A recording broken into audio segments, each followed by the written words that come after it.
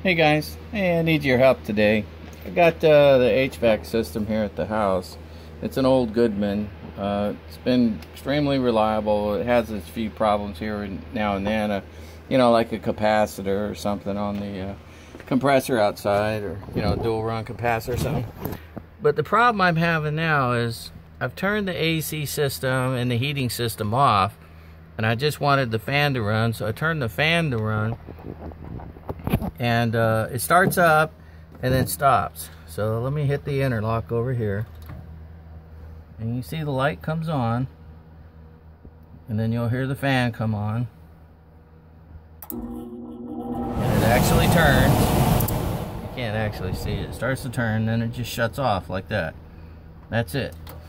It doesn't matter whether I have AC on or heat on, or both of those off and this.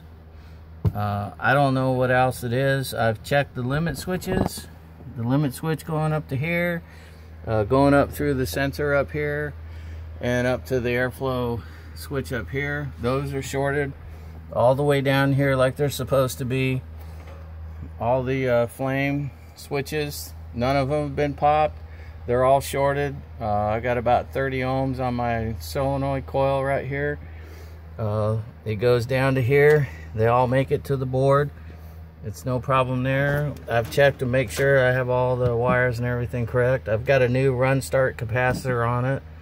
I have 27 volts AC coming out of here and 115 going in. I've pulled the board. I've checked the board for cracked solder joints, the whole bit, nothing. Checked for corrosion, removed any, small surface corrosion. I do electronics and board repair for a living, but, HVAC is not my thing. None of the capacitors are corroded, popped, bulged. None of the resistors are burnt, no burnt runs.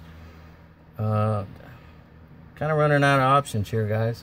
I guess I could check those transistors down there with the PN junction, but I don't know. So if you guys have any ideas of what this could be, I would appreciate it.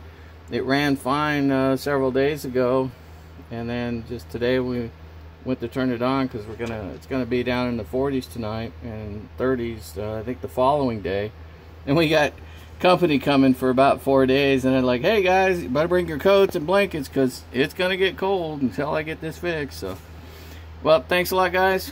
If you have any things for me to check, I'd appreciate it. I did try the heater. This came on. This appeared to be working, but I never did get a glow over here.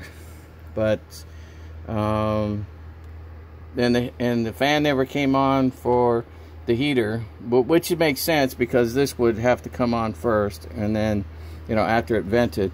When I ran the AC, everything would start up. The line would get hot. The compressor on the outside does run.